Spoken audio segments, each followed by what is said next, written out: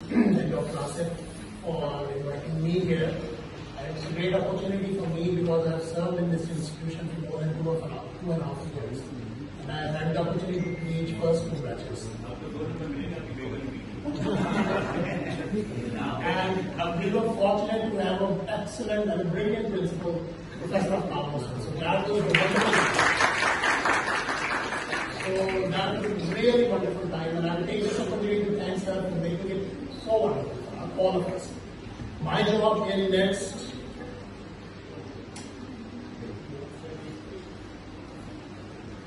20 minutes will be to talk about updates in chronic hepatitis B. If I rightly recognize, most of you are students, so I will try to make it edible, and we'll just go through a case scenario to see how the decisions are made in patients of hepatitis B. So I will be using a few slides from these guidelines. One disclosure that I must confess is that there is no drug in hepatitis B that has been developed after 2016. So we are having very limited treatment armamentarium which we are using for treating these patients. But what is changing is basically the decisions, how to treat these patients, and who are the patients that we are going to select for treatment. So let's start with a simple scenario that a mother has brought an 8-year-old boy. He is a diagnosed case of hepatitis B for the last 5 years, and he's asymptomatic, but mother is concerned regarding health of our child. And the only report which is available is surface antigen positive, which was done 5 years back. So she herself is suffering from this illness, as we all know that mother-to-child transmission of hepatitis B is very. So the first thing to learn is what are the tests that we are going to advise to any patient who is identified to have a simple screening test positive.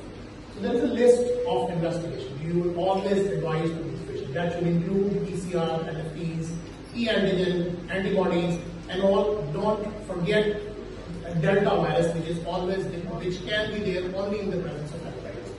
So and then you have to have an assessment of the liver as well in the form of ultrasound, or maybe fibroscan, which is now being increasingly available in our setups. So these are the tests that we advise for that particular child who was 8 years old.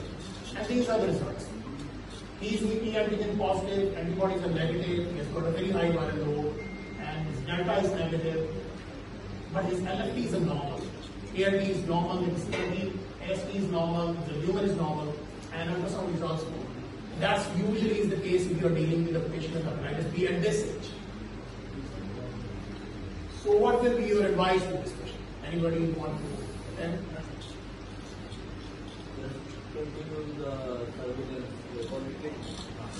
So at this stage, this is a particular stage of disease that you probably only find in children, where viral load may be very high, but it's not damaging the liver. So you will find that LFTs and everything else is normal. So this is a stage where you generally don't want to treat these patients. So another thing now we need to understand is the stages of hepatitis B virus. It goes through the different phases over years, 10, 15, 20, 30 years. And whenever you find your patient and you get your test done, first thing to identify is that where my patient is out of these 4 stages. So there is an initial stage, and you label these stages in terms of e-antigen positive or negative. And in both, there is either it can be hepatitis or infection. When you say infection, that means the disease is not active. And when you say chronic hepatitis with e-antigen positive or negative, that means the disease is active. So this will be e-antigen positive chronic infection. It automatically means that the disease is not active. But if the parameters are different and you diagnose that the patient has got e-antigen chronic hepatitis, that means the virus is active. So how do I identify that? Is because of the raised ALT.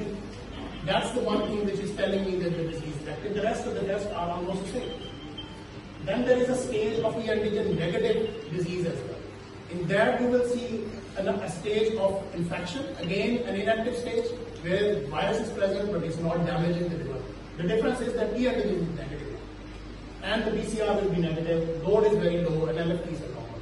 And these patients, few of these patients will again become active. And how will I know that they are active? The PCR will become positive, ALT will be.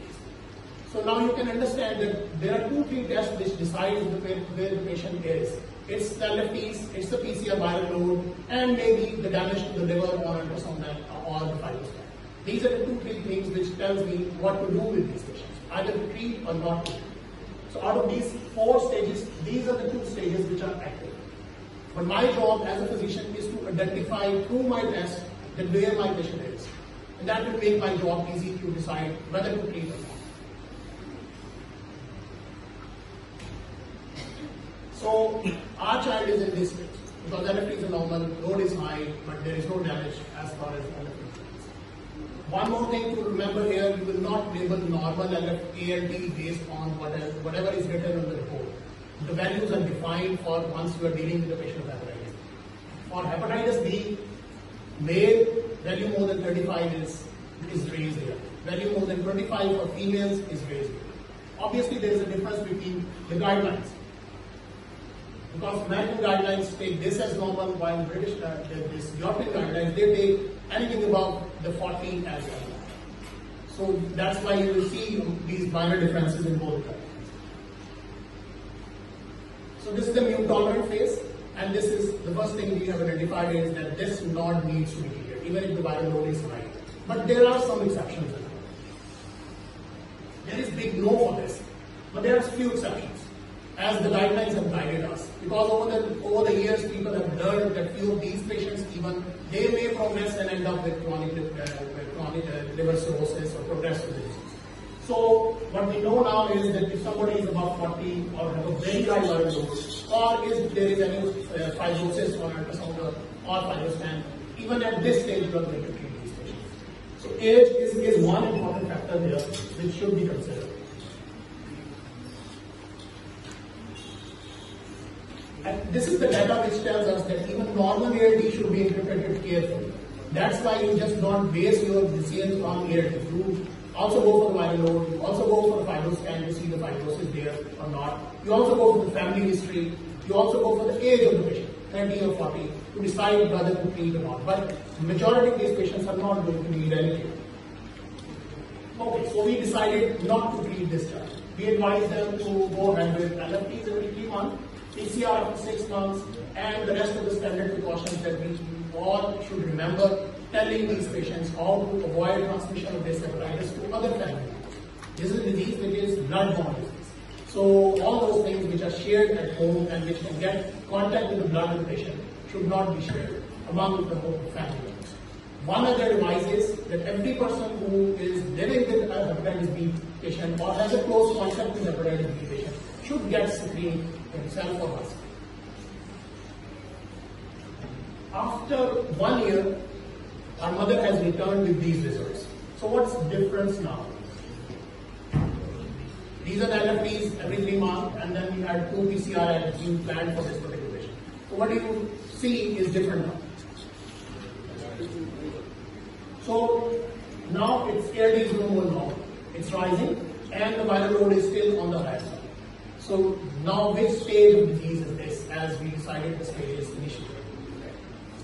So it's HBe antigen chronic hepatitis now. If I say chronic infection, that means inactive, but now it's chronic hepatitis. We did a fibroscan and that was normal. Now what's your diagnosis? So now is the stage that you are going to treat this patient. So get all the tests properly done and make your decision which stage of the disease is this, and that's going to decide you are going to treat or not. Because now our patient has ended up in this particular stage. And the guidelines favor this as well. If the ALT is raised, if the viral load is more than 20,000 as per American guidelines and more than 2,000 as per EASL guidelines, you are going to plan treatment for these patients. Now you don't have to wait for 6 months or 1 year.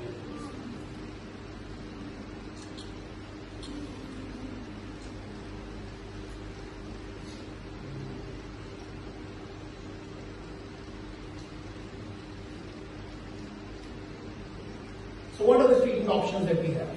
This was the list of drugs which were available maybe 15 years ago. Now it's not so. There are a few drugs out of this which have just disappeared from the market because there are much better drugs than that. So now the drugs only which are used is either interferon or there are 2 drugs, entecavir or tenofovir. These are the 2 options, and tenofovir has another variant which was introduced in 2016 just because of the few advantages in terms of age and bone disease. that was alafenamide, prior to that was disoproxil. So these are the two drugs. And I can tell you now, interferon is also going out of fashion. You will not see patients of hepatitis B who are being treated with interferon because of side effects and the response rate, duration of treatment. People are no longer opting for that. So most of the treatment is confined to these two or maybe you say three drugs that you can use in these patients. And this discussion of option, discussing with the patient whether to use interferon or oral nucleoside, that's no longer exists because nobody is opting for interferon therapy. We all know that if we are going to give drugs, oral drugs, that leads to significant reduction in viral load, and that also leads to significant E antigen seroconversion. The one thing to remember here, if somebody is E antigen positive, your primary target is to get E antigen negative, not the viral load, and get the antibodies positive. This is called seroconversion. That's the target point of your treatment, not the end of treatment, but the target that you want to achieve. And if you continue these drugs for a few years, the chances of having this E antigen seroconversion, that goes on increasing. Sir, does it affect the stage of disease, the fibrosis? It does affect. If you treat patients even with liver fibrosis, over the years the liver does improve in terms of fibrosis. The concept that cirrhosis can't be reversed and fibrosis is irreversible, that does not exist anymore because you continue treatment, patient does improve in that term as well. So, but you can't get surface antigen clearance. That is one primary functional cure. It is called functional cure. If you can get surface antigen cleared, the chances of having any progressive disease are almost nil. But the existing drugs are not capable of this. What you can get is E antigen seroconversion, DNA negative, LFT is normal, disease progression को आप रोक सकते हैं, but you can't get rid of this virus at this point in time. अभी तक कोई ऐसी drug नहीं. So इसलिए what you have is that viral suppression potent है, but surface antigen loss is very low और liver fibrosis भी reverse हो जाती है. और main जो हमारा target है कि patient को liver hepatocellular carcinoma और decompensated disease तक न पहुंचे, वो अचीव किया जा सकता है with present. So guidelines भी यही suggest करती हैं कि आपने oral drugs use करनी है, उसमें वो use करनी है जो जिनके against resistance का chance कम. इस वजह से पुरानी जो drugs हैं, lamivudine और Ligover, वो out of fashion चली गई हैं, अब मौजूद नहीं है. No longer, आपको patient भी नहीं नजर आएंगे जिन्होंने lamivudine use किया, because that's no more being used for last 50 years. जो अब available drugs हैं, उनमें resistance is very desperate. Even using after 5 years, there is almost negligible resistance here. Resistance means that you are giving drug and the virus again becomes after becoming negative. That's not there. What is the benefit of using alafenamide over disoproxil fumarate? Tenofovir के जो दो variant है, that is basically this. If the age is more than 60, if somebody has bone disease or there are renal impairment issues, then alafenamide is a better option as compared to disoproxil. Otherwise, efficacy-wise, both drugs are similar. Any age restriction? Not much, because now Entecavir can be used for anybody about 2 years of age, and even for tenofovir, there are a lot of trials of using it in children as well. So age restriction is also not there. So coming back to our patient, we decided that he is a patient of E antigen positive chronic hepatitis. We decided that this patient should be treated. So it was decided to start the patient on Entecavir 0.5 milligram per day. That's the dose of this patient. We advise that LFT should be done every 3 months, DNA should be done every 3 months, and E antigen and its antibodies should be checked every 6 months. That's the way you advise the patient once the treatment is started. After 6 months, these are the results. So now what has happened? Seroconversion हो गई, DNA negative हो गया और ALT भी normal में आ गया because male में 25 is the normal upper limit. So now it means that the patient has responded to our treatment. So now you are advised to continue treatment for 1 more year after this seroconversion with 6 monthly follow-up. That's the standard advice. Drug E antigen positive patient को देते हैं.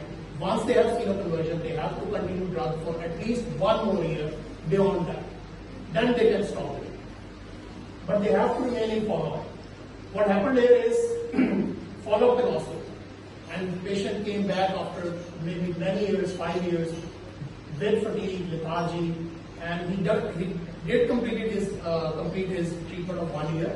that was advised, but never had test. And that's most of the time the situation is that the patient come back after many years with fresh tests, but there is no follow-up of in between time what to do. Now these are the things. Where will we place this patient? जो हमारी stages थी E antigen positive में hepatitis और infection और E antigen negative में hepatitis और infection. तो एक तो चीज क्या है E antigen negative stage. Is it infection or is it hepatitis?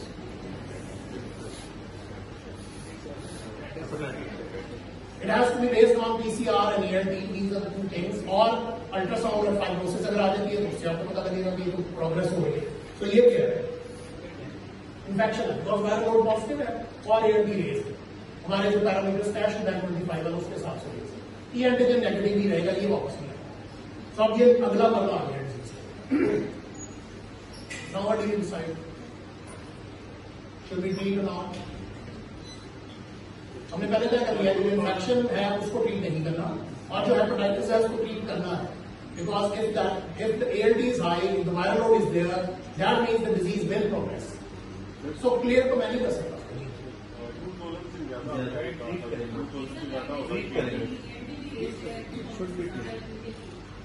तो यहाँ गाइडलाइंस में वापस जाएंगे और देखेंगे कि वहाँ क्या रिकमेंडेशन. तो वहाँ वायरल लोड जो है वो 2000 से अबव है अगर ई एंटीजन नेगेटिव पेशेंट. जो ईजर है उसमें ये टेंशन उन्होंने खत्म कर दी है कि नेगेटिव है तो पॉजिटिव है. Even E antigen positive may be 2000 super viral load level. You will go on it with the raised there. So this is again a candidate for treatment. Not only treatment, I think this treatment has to be lifelong. This question. मैं उसी को कहता हूँ. तो अब ये stage है. So we have decided to treat, and the guidelines favor this as well. While load भी आई है और ALT discouraged. अब क्या करें? He has already used entecavir and he had a good response to that drug. But after 5 years, where अब उसका दोबारा positive है. Should I use the same drug knowing that it has worked in this patient, or should I move to the next one?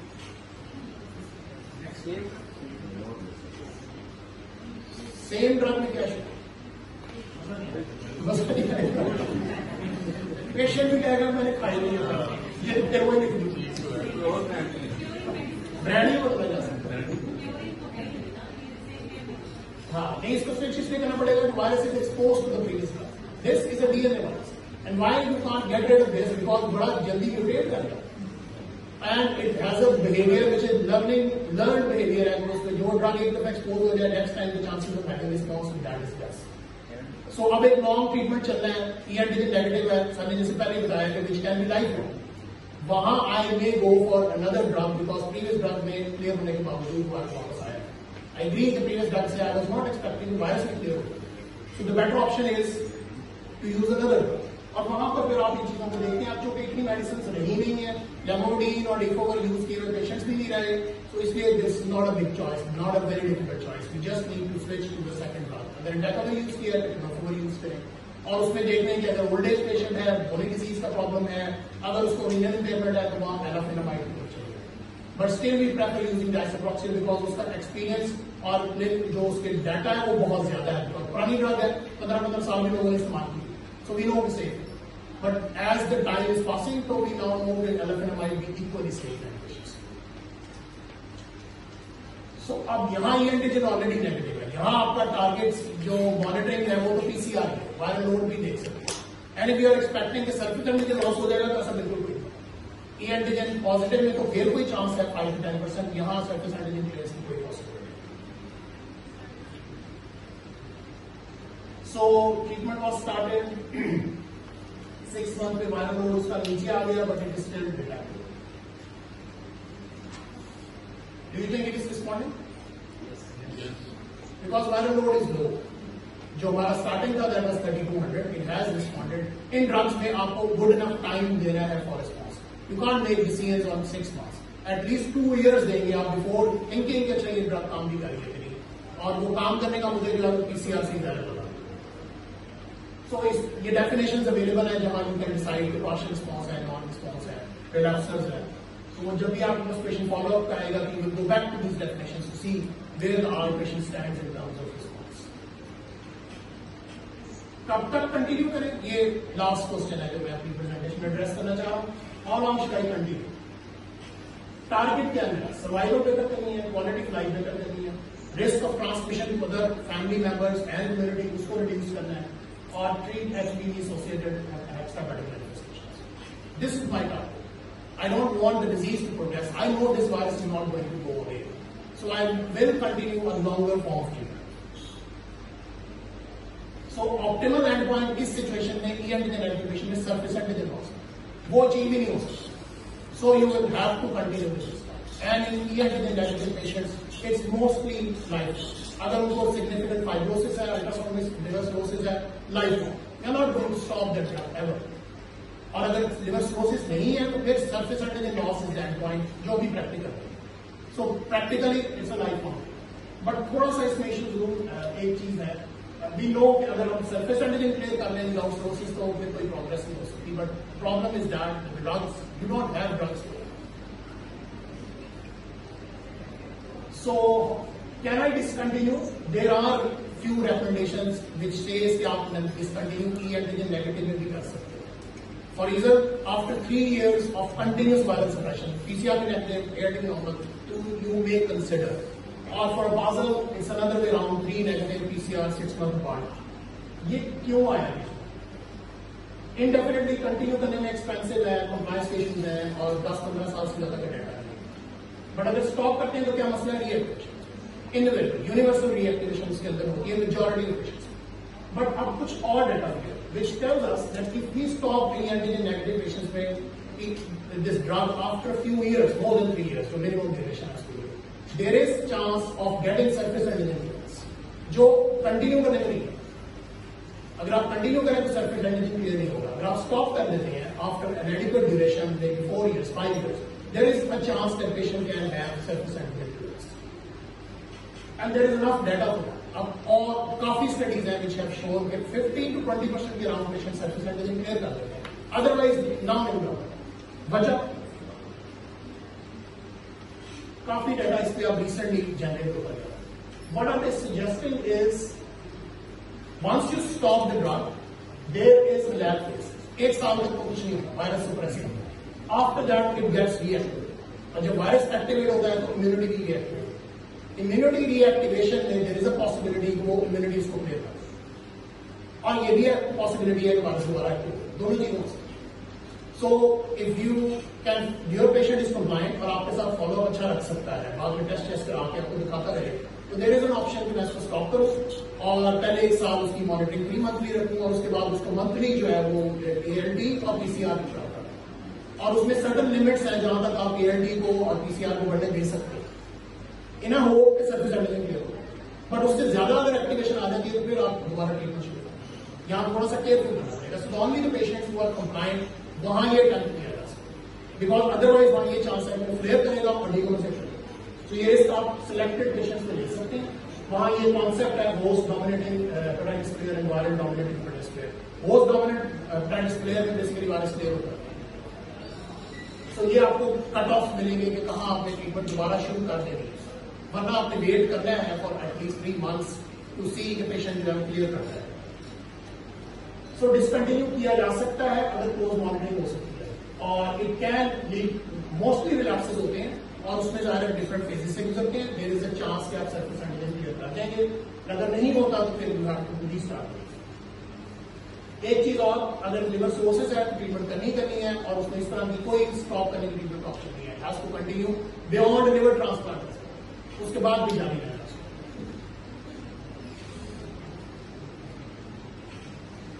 So transplant के बाद ये drug जो है, there are so many things about hepatitis B जो अभी भी हम 15-20 minute 25 minute में कवर नहीं कर सकते, because obviously there are challenges of co-infections, how to treat in a patient with renal disease, how to treat in pregnancy.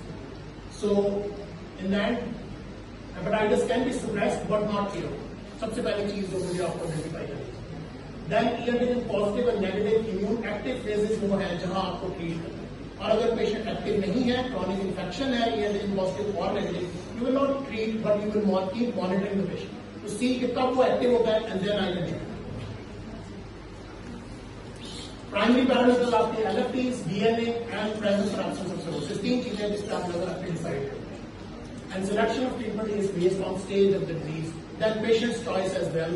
अब बहुत ज़्यादा choice नहीं है, 2 drugs ही हैं, वो decision आप खुद ही करते हैं. Interferon is generally not accepted by the patients because of its issues associated. Thank you. My question is, what will be the best option if the patient really have B and D? As you know, in SIND areas there are a lot of cases in hepatitis B. So in that case, either